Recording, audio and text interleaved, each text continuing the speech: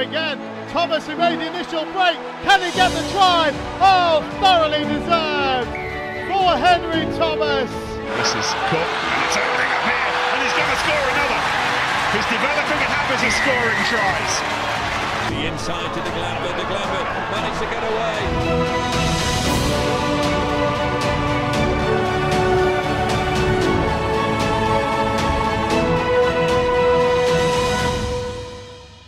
It's awesome coming back. You know, it brings back a lot of memories. I can still remember first team guys like Ollie Barkley and Chris Malone coming down and doing sessions with us. You know, and they live in my memory now, and are certainly some of my fondest rugby memories. I feel very privileged to be able to do that now as a player. Remember how much fun I used to have, even on cold Tuesday, Wednesday, Sunday mornings, where you can barely feel your fingers. You know, love winning, love playing rugby, but as you know, playing rugby with your mates.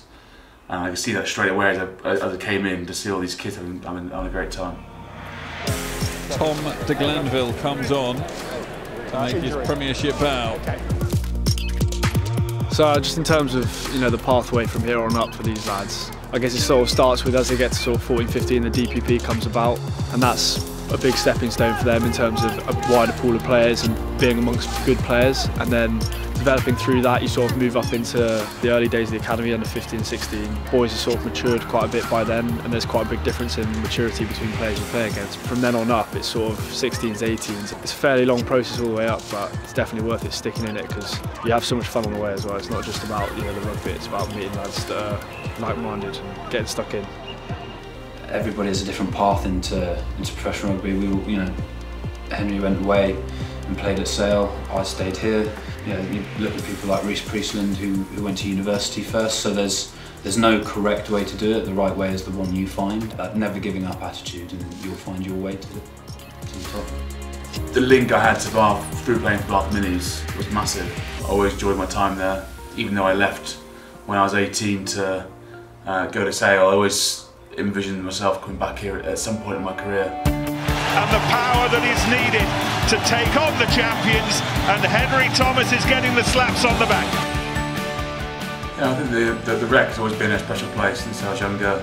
You run out from that tunnel and you can look around and think, one day you were in the stands supporting this, and you always got to pinch yourself sometimes. As soon as I came to my first game, I was like, I want to do that. I didn't actually think that I'd make it a reality, so to be sat here now with over 100 caps is awesome, and I don't get bored of it. Whenever I run out of the rec, I always look up and smile to myself because I'm like, I'm here. So yeah, it's awesome, and I love it every time. Wiggles under some pressure, and so much pressure that the interception try, and a charge for the line for Chris Cook. Having local lads growing up, getting stuck in, it gives them something to do, keeps them active as well, and builds relationships between parents on and off the pitch. Everyone gets stuck in, and it's sort of a role to play minorly within the community in terms of the comings and goings of the pitch, sorting out post protectors for the parents, and then from the kids' point of view, just getting stuck in and playing and enjoying the game. Enjoy what you do, I'd say, one of the biggest pieces of advice. If you're really serious about playing rugby to whatever level being continued, is just practice your skills. But I'd say number one thing is enjoying it at the same time. Make sure you're playing with guys you enjoy playing with, and win or lose, you have a smile on your face.